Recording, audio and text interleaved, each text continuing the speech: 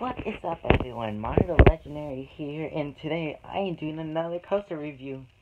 Before we get started, I want to give a big shout out to one of my elementary school friends, Hyro.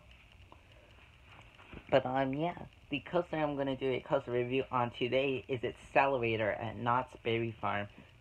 Xcelerator is an intimate launch coaster, tallest coaster at Knott's Berry Farm, going just over 205 feet. Goes 82 miles per hour, and it is essentially a minute 3-second ride. So it's not the longest ride.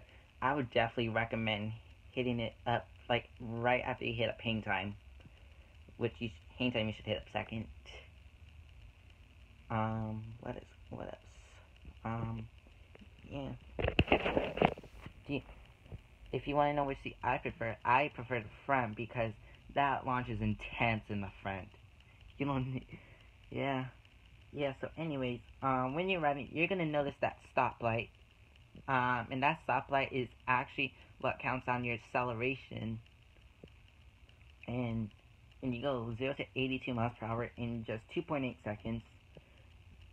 So it's pretty intense, and that top hat does give you airtime, and when you're going down that 90-degree drop, it just slightly curves, and then you're going to go through 2 overbank turns, and that's pretty much the whole ride. So for its final score, I'm going to give it a 9.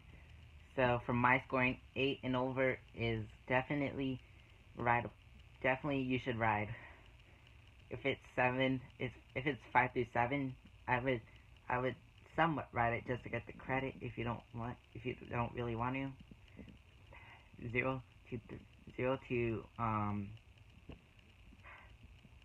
0 to 4, I would not recommend riding it. But anyways, if you like this video, definitely smash that like button and subscribe. Peace out.